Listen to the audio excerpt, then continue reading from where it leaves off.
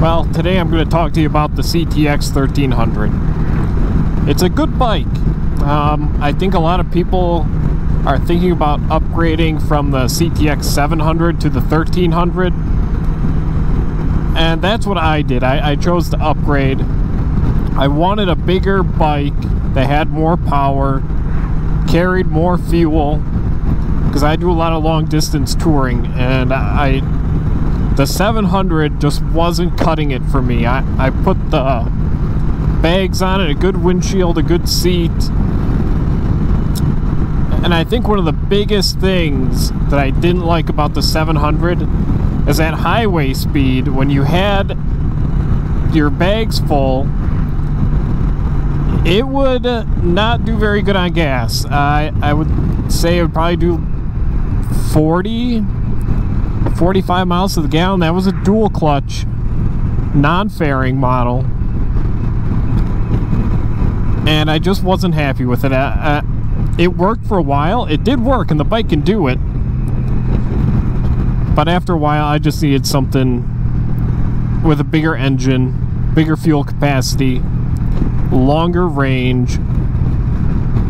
And I was looking at a bunch of different bikes, and I just happened to walk into the Honda dealer, my local Honda dealer, and they had this bike sitting on the showroom floor. It wasn't even put away in the rows. It was sitting like right in the middle of the floor, and it just happened to be the bike I was looking for. And it was just dirt cheap. They said a guy had bought it, rode it 300 miles. He bought a brand new, rode it 300 miles, brought it back, and said that he couldn't ride it. He thought because of the foot peg position of your knees being bent at a 90-degree angle, that he would be able to ride this bike with a bad knee, and it turned out that he couldn't. So it was a killer deal. I had to buy it. It was sitting there with 300 miles on it, with the tall windshield, the center stand, and the luggage rack, or whatever Honda calls it, the little rack that goes behind the passenger seat, already installed, for $69.95. Not including tax, title, and license, of course. It came out to about $7,500. But still, it was a deal I couldn't pass up. And after owning this bike, I can see why it flopped, and that Honda basically abandoned this motorcycle, at least here in the United States. I definitely would not want to pay the full $16,000 for it. I would feel a little ripped off. It doesn't have the options that it should for a $16,000 bike. You know, especially that $16,000 with that little tiny windshield on it. It only sticks up maybe an inch or two, which is totally useless. And it doesn't come with the center stand, which it should come with that. It should come with the optional tall windshield, optional center stand. You know, like if you want it or not, they should put that on for free. It should come with that. This bike new should come with a tall windshield and a center stand, at least. Especially for the price they were asking for a brand new one. And this is just the standard model. This is not a deluxe model. The deluxe had anti-lock brakes, traction control, automatic canceling turn signals, and a radio, which didn't even have an FM radio. It was just a Bluetooth receiver for your phone. I think it could do one other thing, but I can't think of it right now. Or you could put a USB drive in a little socket and play music off a USB. That's what it was. But still, you know, that was $1,500 more for the deluxe model, and that's really all you got. It's steel frame. It should have had an aluminum frame. And the spec sheet, I think, is what turned most people off, is why they didn't buy this bike, because it looks bad on paper. It's a 725-pound bike with 80 horsepower and 80 foot-pounds of torque. That's it. And on paper, that just doesn't look right compared to other bikes out there in that price range. You know, it's just, there's better options out there.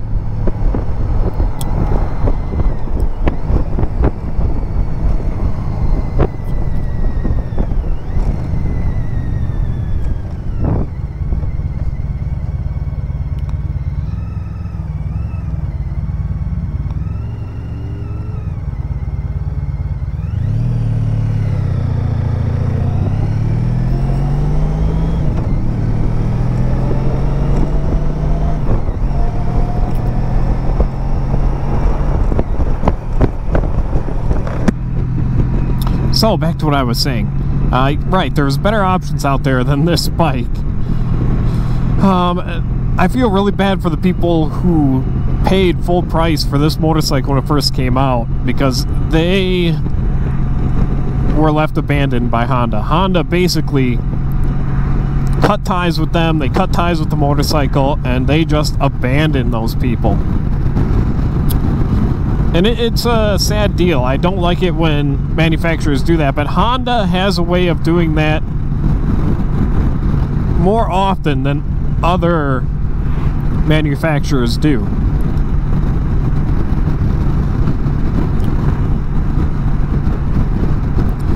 The bike seems like they just had the engines laying around. They had a warehouse full of engines from the ST1300. And they just wanted to use them, where they had an engine plant already tooled up to produce engines, and it didn't cost them very much. And they just wanted to put this engine in something, so they come up with this steel frame, very antiquated suspension. And speaking of the suspension too, it has a bit of an issue in the front end. Now, the small bumps and the medium bumps, it absorbs them really nice. You really can't feel them. So for most roads that are decent, you can't tell. But if you hit a large bump, it sends a shock through the handlebars and makes the handlebars shudder in a way that tries to throw your hand off of them. I've had it happen to me a few times, and I've gotten used to it. But you hit a big bump, your handlebars shudder, then the throttle is very sensitive. It's something you gotta get used to and be very smooth with this throttle. Otherwise, you'll get that jerking motion, you'll get the slop in the gears through the drivetrain, start jerking back and forth. So you hit a bump, the handlebars shake, you jerk the throttle a little bit because you're not used to that. Then you get the slop in the gears, then the motorcycle starts to jerk back and forth. Then when the motorcycle jerks, you jerk the throttle back and forth even more, and it's a strange thing to have to get used to. I've never had to deal with anything like that on any other motorcycle. But again, now I've ridden this bike for 23,000 miles, and I'm used to it. It doesn't bother me anymore.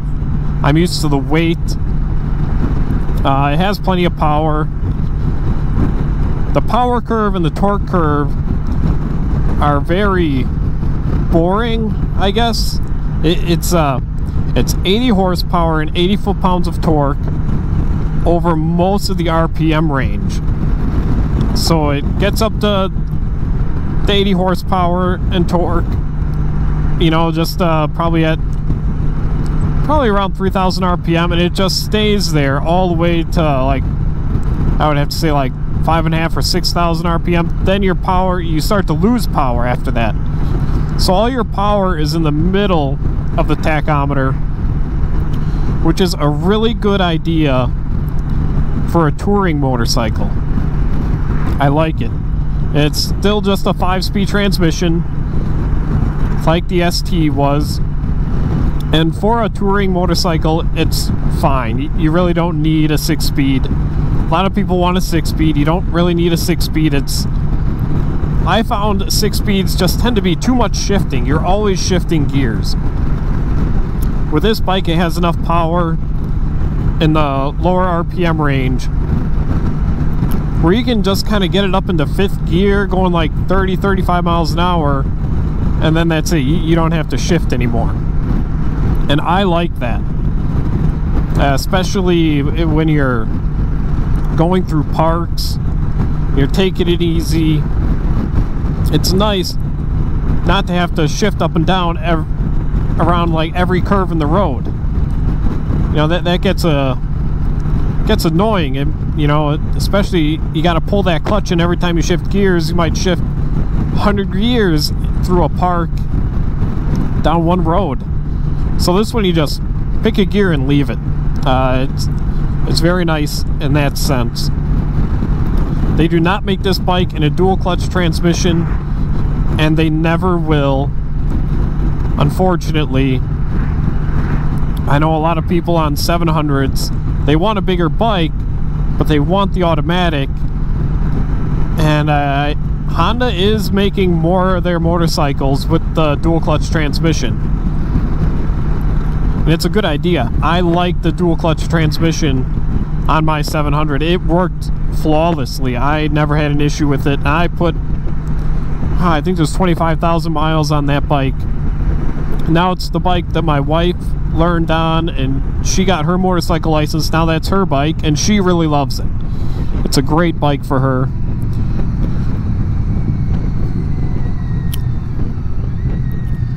I think Honda puts the dual clutch on the new Goldwing and the Africa Twin.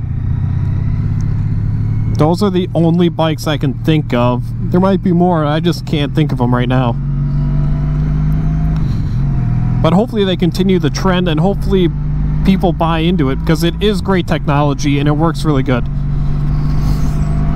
I don't understand why people wouldn't want it. You know, when I talk to people about it, I always say, oh yeah, it's an automatic motorcycle. They say, what? Why wouldn't you want to shift gears? I have to shift gears. I've always shifted gears. It's like, well, do you drive an automatic car?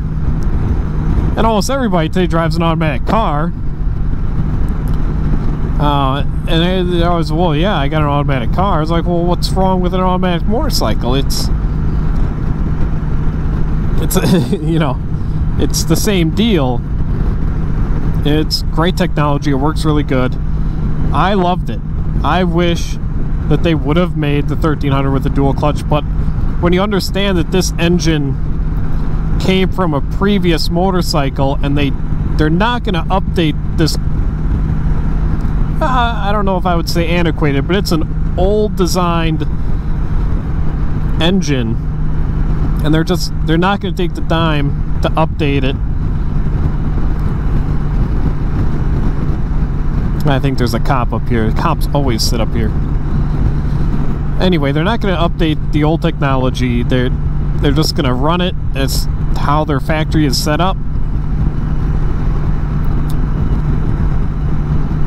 But the 1300, this is a good engine. It's a solid engine. I trust this powertrain to take me anywhere I want to go. I don't even worry about it ever wearing out. I don't think I can ever wear it out. I always keep really good oil in it. Change oil once a year, maybe twice if I do a lot of riding, but usually just once a year.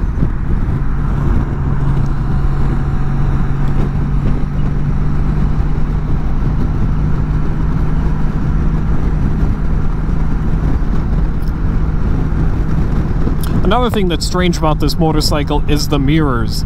The mirrors are in a very strange position where when I look at them, when I get them adjusted so I can see behind me, you know, the top maybe a quarter to a third of the mirror, all I can see is my hand. You know, it just reflects right back on my hand that's resting on the handlebar. it's just, it doesn't seem to work the best. I mean, I can see just fine, but it seems like a very, I don't know, just a poor design, poor placement of the mirror. But if you can get over the fact that you got to look at the front of your hand all the time,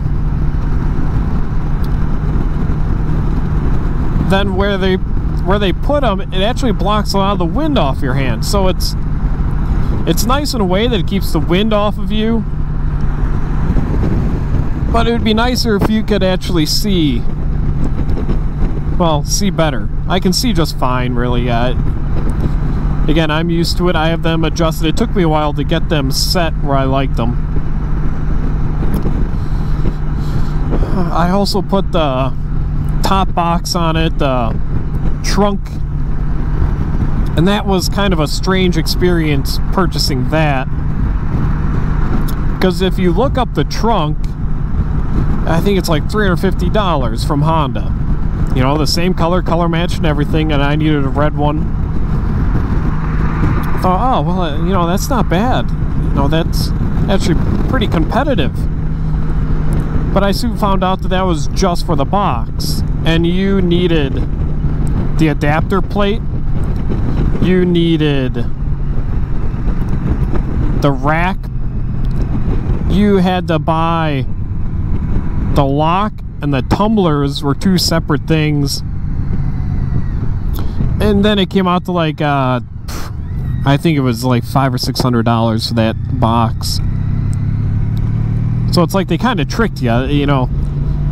They should just include everything. If you're buying the box, why wouldn't you want the rest of the hardware to mount it?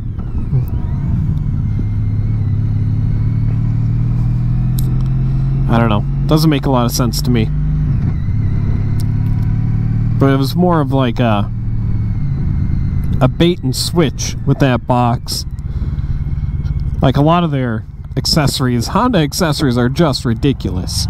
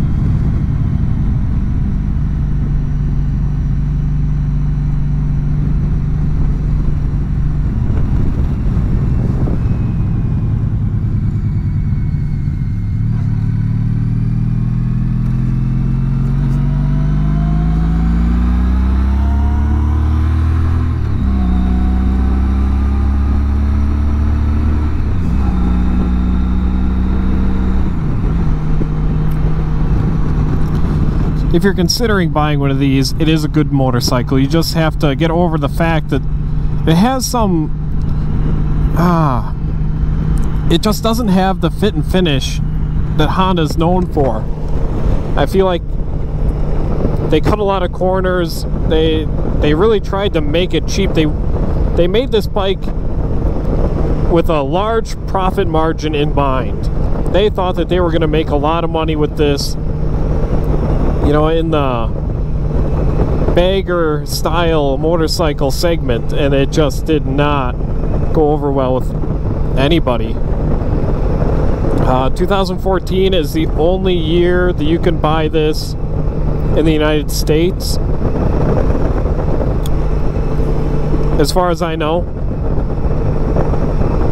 They do still make this motorcycle, and they sell them in other countries. So it shouldn't be any problem getting parts for it or any maintenance-related items. The rear tire on this bike is a strange size. They put a 250/17 rear tire on it, which it looks kind of cool from the back of the motorcycle. Just looking at it, you'd say, wow, it's a nice big fat tire on there. It looks cool. But it's expensive and it wears out quickly.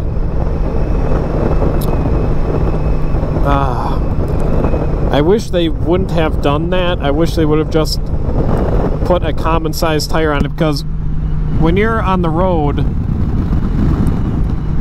riding long distance, you want a tire that the dealerships carry.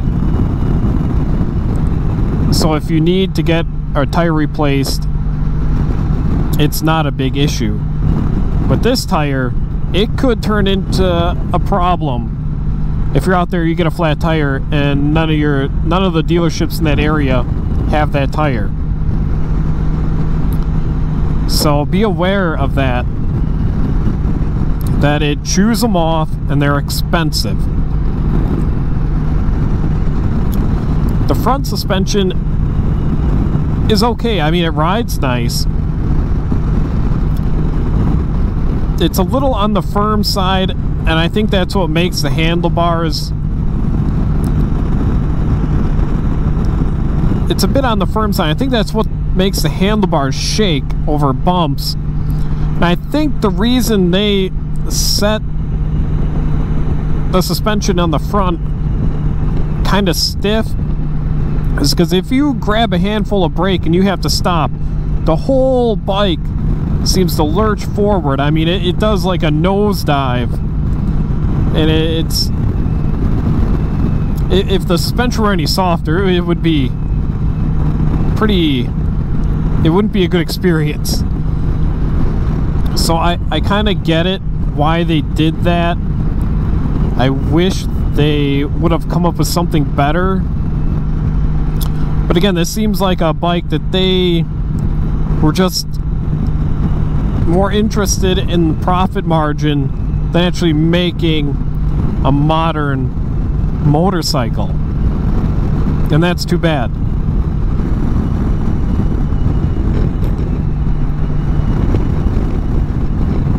You know, the name of these bikes is CTX, which is supposed to stand for Comfort, Technology, and Experience, whatever experience is supposed to mean. Comfort? Okay. It's a relatively comfortable bike if you like this seating position. If you like sitting with your back straight up and your knees bent at a if you like sitting straight up and having your knees bent at a 90-degree angle, kind of like you would sit in your dining room chair, then it's great. And there's a lot of people like that. I like it. I like the seating position. Some people don't. Some people like to be hunched over a little bit forward or leaned forward. Otherwise it causes them back problems or whatever. They prefer to lean over the fuel tank a little bit. This bike doesn't offer that at all. You're basically leaning back or sitting straight up. The handlebars are in a good spot. I don't feel too stretched out. They're far enough away. The handlebars are wide, and they give you a lot of leverage when you're trying to steer the motorcycle. That's nice. You don't have to, it takes very little force because of that big wide tire on the back. If they had to do that because of that big wide tire on the back, you want as much leverage as you can have to just keep the comfort level in an appropriate area.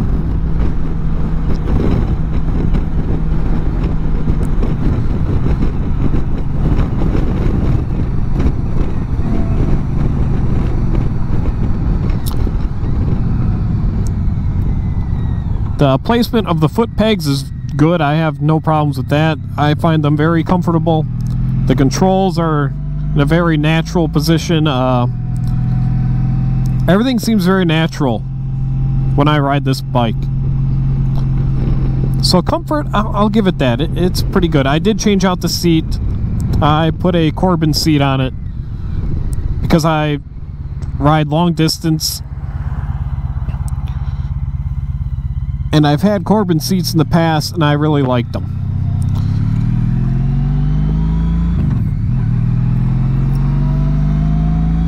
I can sit on this seat all day long, no problem. Now the technology part. That's the part that I struggle to understand. Because there is no technology here. Let's have LED lights. Has all LED lights, which is kind of neat. So there's one thing. I think that's about it. It has LED lights. Everything else is kind of an antiquated design. It's really no frills. There's no radio on this one. No, like I said, no cruise control. No, nothing really. The fairing is okay. Just give everyone a quick walk around of the bike. It is a nice bike, and if you want a bigger bike, but the Gold Wing is just too big for you, or you don't feel comfortable on a bike that size, but you want something big enough that can go down the highway real nice, this is a good bike. On paper, like I said, it doesn't look good on paper. You don't feel the weight. Once this thing is rolling, you don't feel it as a heavy bike. It feels like a very well-balanced bike. The weight is very low. It handles very nice.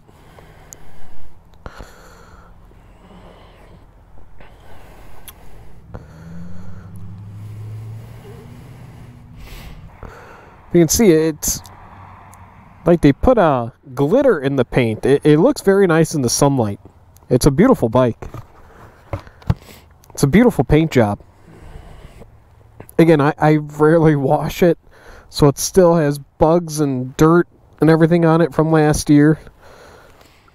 I just don't believe in washing my bikes. Just let them be dirty. That doesn't bother me. Especially when you ride a bike that's made out of plastic. You don't want to wash them too much. Rubbing on that plastic will destroy it.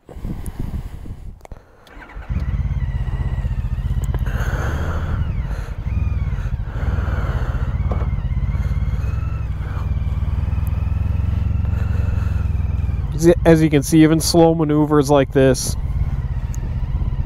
it handles very nice. It doesn't feel like a big heavy bike when you ride it. It does not feel like a 725-pound motorcycle.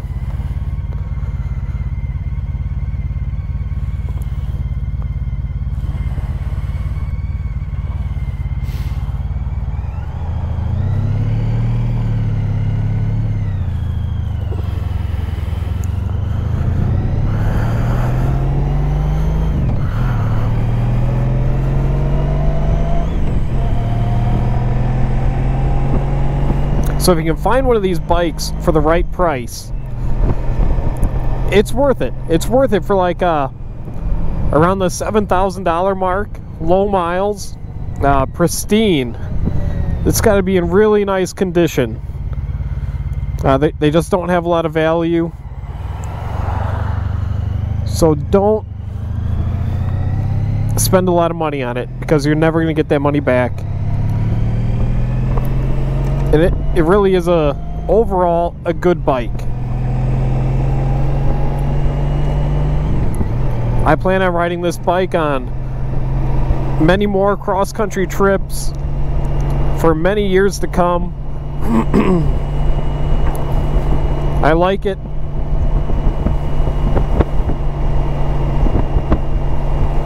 So I would recommend the bike. If you like this seating position and you like the styling of it,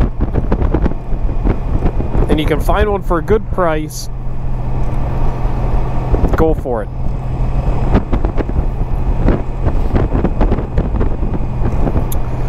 Now, fuel economy isn't that great.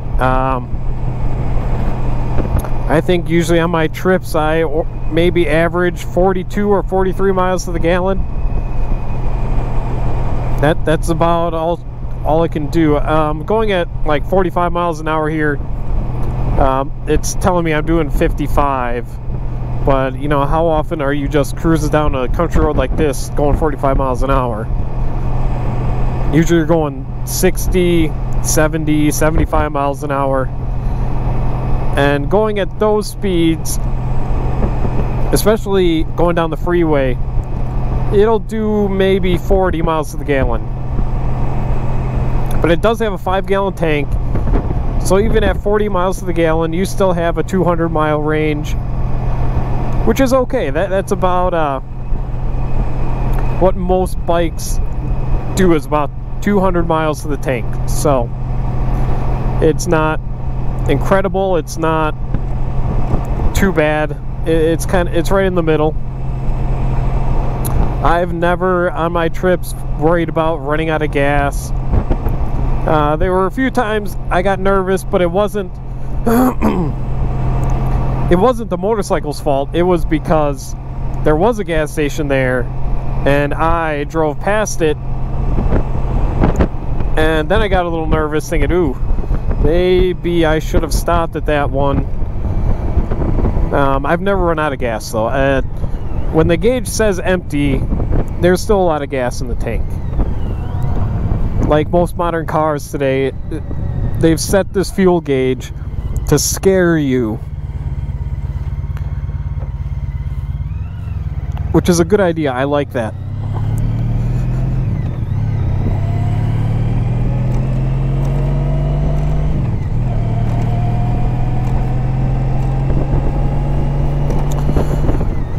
I know I said when I got this bike, it came with a tall Honda windshield, and I changed that out. I didn't like that windshield.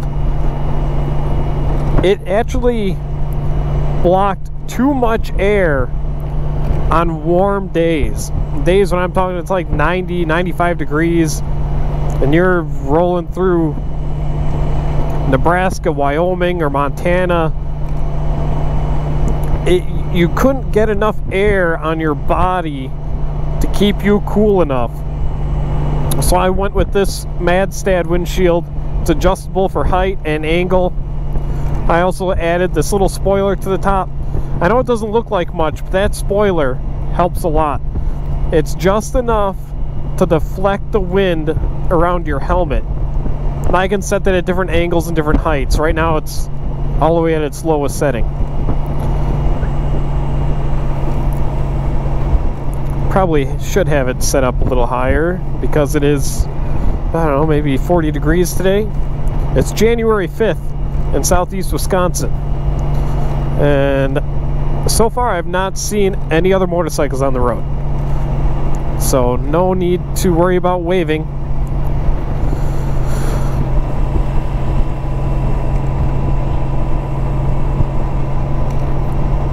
It's nice getting a bike like this for a really low price, for less than half price of MSRP. So it's a bike you can take anywhere, and because you got it cheap, you don't really have to worry about it too much. You don't have to worry about it in the parking lot at motel rooms. You don't have to worry too much about, you know, if it falls over. Just pick it back up and go. You don't have to worry if you got to ride it through some tar on the road, some road construction. You know, just don't worry about it. Just have fun. Enjoy the ride. Don't worry about the bike.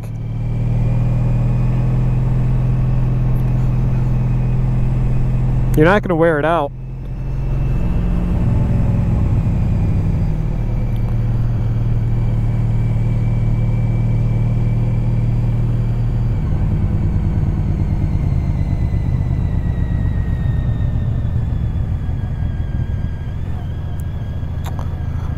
I did choose to put some aftermarket fog lights on this because at night the lights that the bike comes with have a very abrupt end to the light pattern at the top of the beam. So when you lean the bike around a corner, there's no light shining around the corner. It's just completely dark. That was kind of an issue because that's when you really need to see, you know, if there's anything in the road or there's a pothole or a big bump or dead animal or whatever. You couldn't see it. So I put these aftermarket fog lights on, made by Clearwater Lights. These are a set of Darlas, and they work really nice. They are plenty bright, but they're not cheap. They come with this nice little dial where you can adjust the brightness of them. So as I turn them up, they get brighter and they use more power. So when I turn it down, it draws less power from the charging system of the bike. During the day, I always run them all the way at the lowest setting because I don't want to blind people. They are obnoxiously bright when they're on high beam. And also, if I press the high beam switch, then they automatically go full 100% without me having to touch this dial. Which, that's a nice feature. So when there's traffic coming, I can just hit this switch and put the main lights down to dim, and the fog lights automatically go to dim. I don't have to mess with this dial. It's wired into this switch.